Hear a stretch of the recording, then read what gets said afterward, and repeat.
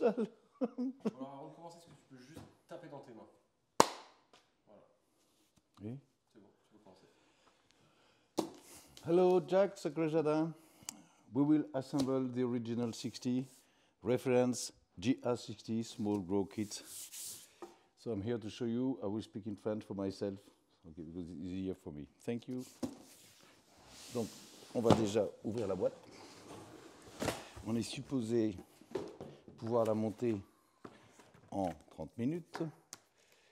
Et je commence à déballer ce qu'il y a dedans. Donc la toile, les 3 Cosmoro de 20 watts chacun, couleur du printemps, le contrôleur, une alimentation 100 000 heures, hop, et hop. Donc on a les coins, on va monter la structure là-bas. Hein. On a des monkey fans.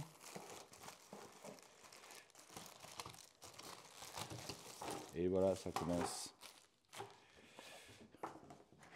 Nous avons les 2 Ducting Flange pour les entrées et sorties. Ça, c'est une partie des câbles. Ça, c'est ce qui nous intéresse. Les tubes et les coins pour la structure que l'on va commencer à faire. Tout ça, c'est pour les monkey fans. Les handlings. Et on n'a plus que le cordon d'alimentation et l'extracteur, ainsi que les 3 grilles qui sont au fond, en inox et peint, afin de ne pas abîmer. Donc, je commence. Alors, on a fait cette structure, on va la mettre là, et on va mettre la toile. Maybe I should still in English a little bit, I don't know. Between. And we will assemble the cover from bottom to top. You open up to the end, and we start to put the bottom of it, okay?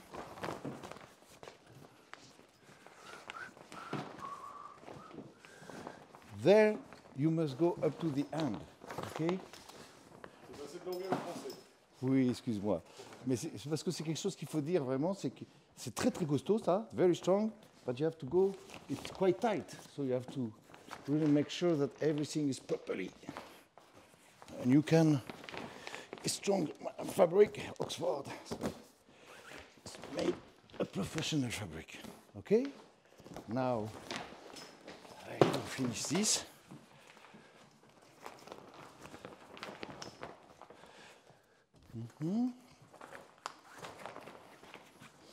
If you need to force, you can force, parce que c'est assez costaud. Parce que c'est assez costaud. Et voilà. Bon. Donc, on va pas encore l'enrouler. Ok. Donc maintenant, on va commencer à regarder pour mettre les 2 ducting flange, 2 ducting flange. This is the light baffle to let air, but not light. This is, I don't have any tool, but we will do it ourselves.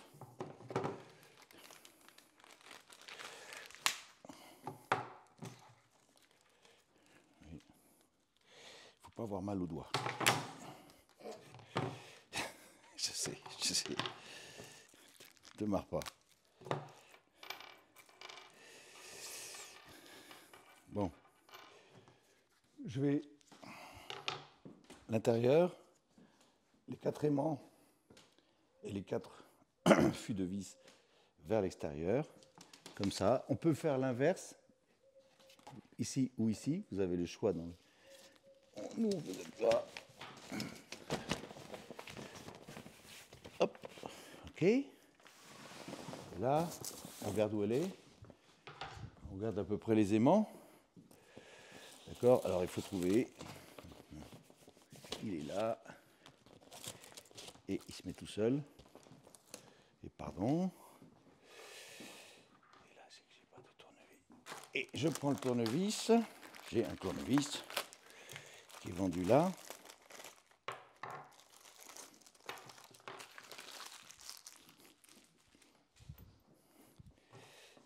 Et voilà. Je n'ai plus qu'à. Là, tu visses. Et je visse. Avec screw. It's not screw, screw, it's screw. Screw on a screw. Screw. Visser, pas. En français, il y a deux mots. En anglais, il n'y en a qu'un. Qu'est-ce qu'il est lourd, Jacques? Screw. Know what it means, no? Non. Right. Niquer. I screw you. Sorry about this. On va piquer ça. Comment? On va piquer.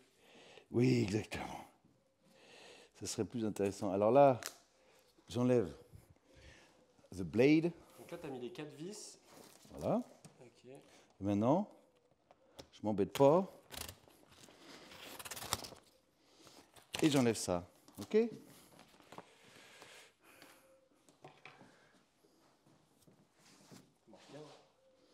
Ça marche bien. Donc, on a fait ça. On mettra l'extracteur plus tard. On regarde sur le livre. On va commencer. On va mettre la deuxième en bas. Le light baffle en bas, à droite, puisqu'on a pris ce sens. Et après, on va mettre ça pour mettre le câble. Et donc, je te retrouve dans 3 minutes, OK, pour qu'on mette ça. Alors, on a monté la Ducting Flange pour l'interaction passive, et on va mettre le light baffle. Moi, je le mets le petit, mais c'est pas très important tout ça. Moi, je le mets pour ça et vers le haut, mais on s'en fiche. Et on va mettre maintenant le passage câble que l'on met là derrière. Donc, il va falloir que je fasse le tour. On regarde, c'est là puisque je l'ai fait comme ça. Donc, le passage de câble. Le petit appareil, il faut faire attention, hop, hop, les deux lames. Je vais le mettre, je regarde bien parce que je ne veux pas me tromper. Je le mets ici. OK. Et puis, j'ouvre et je vais mettre la chaussette à l'intérieur. Chaussette réfléchissante. Voilà.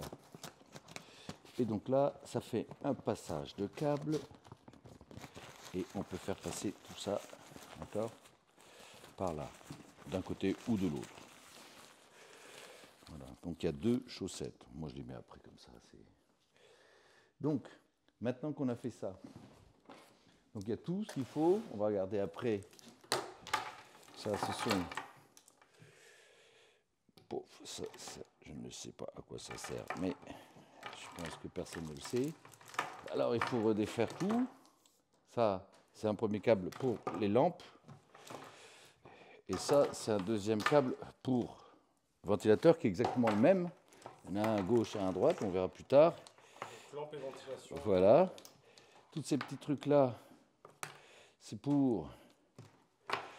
Une partie sera pour l'éclairage. Et ça, c'est quand vous voulez mettre des ventilateurs différemment de là, si vous avez une rallonge. D'accord ?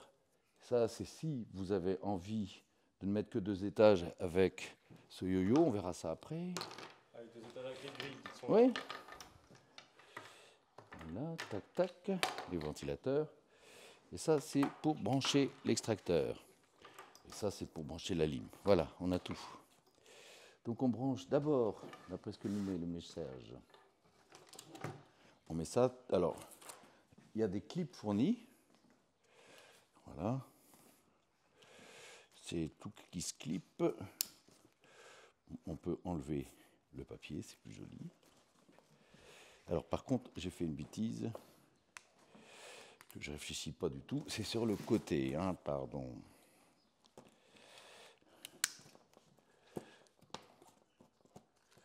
On vient mettre l'extracteur. Avec le contrôle, il y a une flèche il faut sortir l'air. Toujours sortir l'air et mettre ça devant. Ok, donc la flèche vers l'extérieur. Toujours. Il faut qu'elle soit en dépression. Hop. Donc ça, c'est clippé. Ensuite, on vient mettre l'alimentation, la très grosse alimentation. Pardon, on va le voir après. Ouais. L'alimentation que l'on met ici. Derrière. Alors à gauche, puisqu'on est dans ce sens, si vous avez choisi l'asymétrique, vous le mettez à droite. Ok. Là par contre, je pense que tu pourras passer peut-être en accéléré parce que les gens, je suis pas sûr que. Donc, oui. Non, non, non, je dis ça, c'est parce que tu sais, si ça dure 30 minutes la vidéo, les gens, il faut 30 minutes pour la monter. Je suis pas sûr qu'ils aient la patience d'attendre.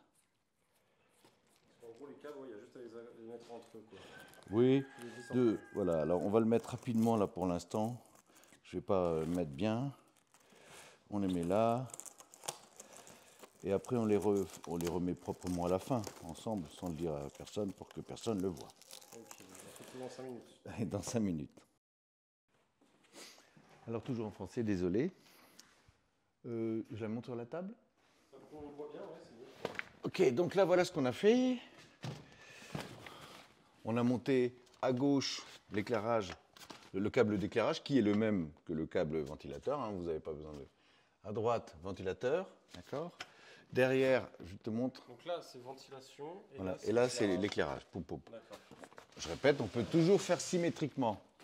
Donc on a branché le contrôleur, l'extracteur, on aurait pu faire un peu plus joli, la lime sur lequel on devra mettre ce câble UE-UK, la lime 100 000 heures. Ok. Et donc maintenant, on va mettre les monkey fans, les petits monkey fans. Donc j'en ai déjà prémonté 2. Il faut juste regarder le sens du vent en fonction de comment vous voulez le mettre. Et puis, il faut mettre le petit en bas, le grand en haut, mais ça dépend, je répète, comment vous voulez le mettre.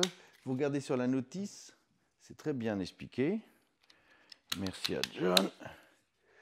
Voilà. Donc, on peut, en utilisant ça, si l'on veut, on peut en mettre 2 à droite et 1 à gauche. C'est surtout lorsque l'on ne met pas d'étagère en bas.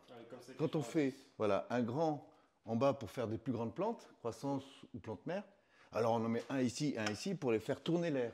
Okay. Si par contre on met 3 étages, eh bien un là, c'est parfait, c'est ce que je vais faire aujourd'hui. Okay.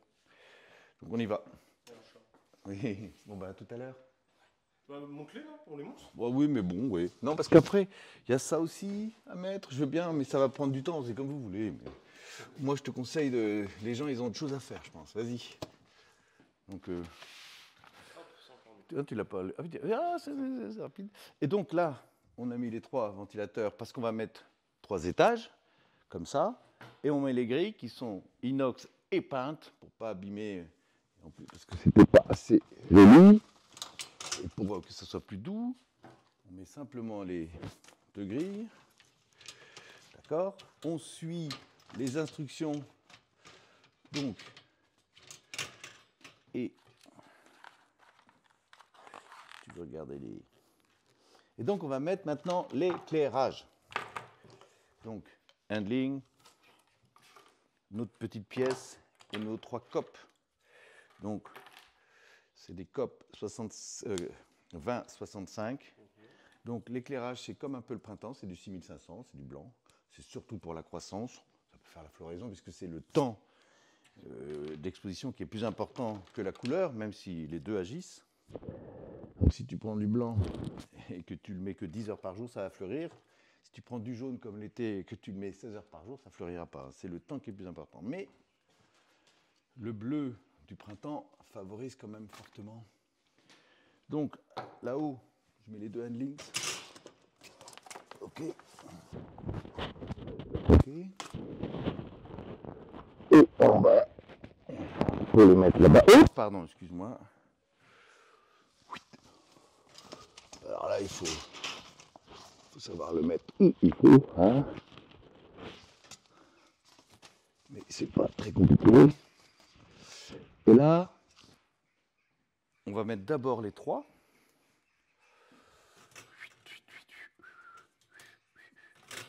Donc là, on en met un à chaque étage.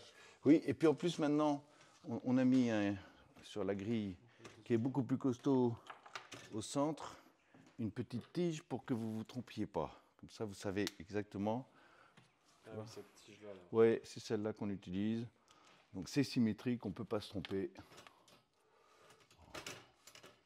Ça va? Donc là, c'est une première variante, en fait, où on met voilà. un à chaque étage. Oui. Après, je te montrerai ce qu'on peut faire d'autre. Et donc là, maintenant, on va brancher les 3. Je ne sais pas si tu veux attendre ou si on passe à l'étape suivante. Je ne vois pas ce qu'il y a de très dur à faire. Voilà, on va juste montrer. Parce qu'il y a... Regarde, attends.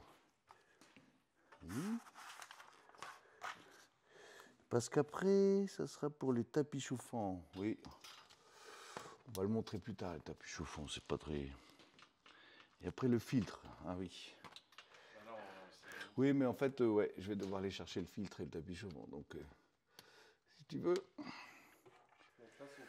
toute façon, moi, ce que je te propose, c'est qu'on se retrouve avec la tente allumée. Ouais, voilà. Avec l'autre variante ou celle-là Celle-là, pour l'instant, ouais, parce que l'autre, je pense que...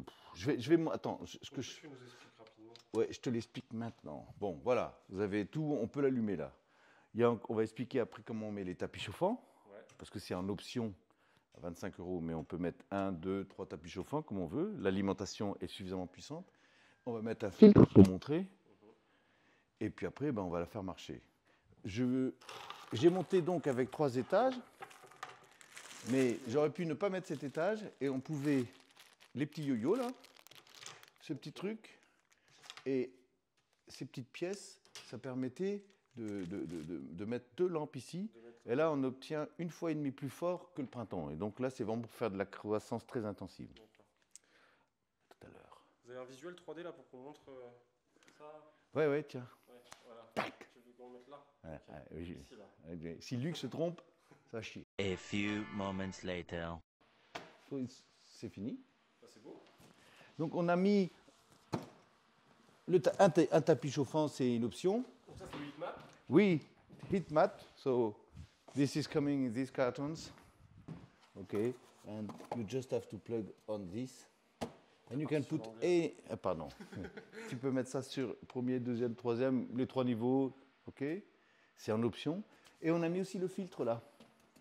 Qui est en option aussi. Oui, c'est 400 grammes de charbon actif, diamètre 3 mm, CTC 80. Donc ça fonctionne très bien, mais ça ne dure que 4 mois. Ça va durer 4 mois. Ça coûte 25 € aussi, c'est pas très très cher. Donc là-dessus, bah, ça va sans temps, oui, je pense. Puis là, de toute façon, là c'est le dimmer. On va mettre à 100 pour voir, mais ta caméra, voilà. Et on va le mettre à 5, d'accord? Je laisse à 100 ou à 5? À 5. Et puis il y a le timer. Time, duration start. L'extraction, vous mettez de 50 à 150 mètres cubes en max. L'extraction minimum, 25% si vous voulez vraiment humidifier votre tente. Dans les premiers 50% quand vous voulez être neutre, 75% quand c'est trop humide.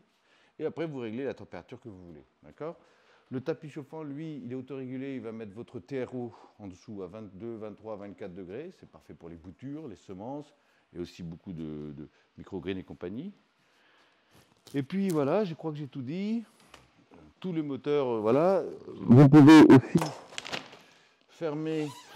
Vous avez un magnet en bas. Et là, dans ce cas-là, ce que vous faites, vous ouvrez ça. OK. Ah oui, là, il y a du plastique. Voilà.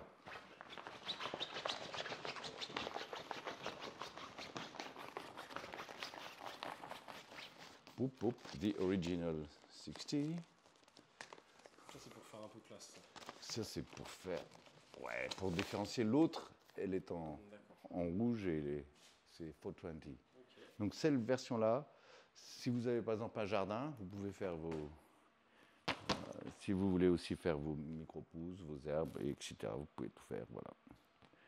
Bon, bah, parfait. Je pense que tout le monde sait maintenant. Donc, on a mis 3 heures pour le monter. mais dont 2h30 pour manger et boire un peu de vin. Voilà.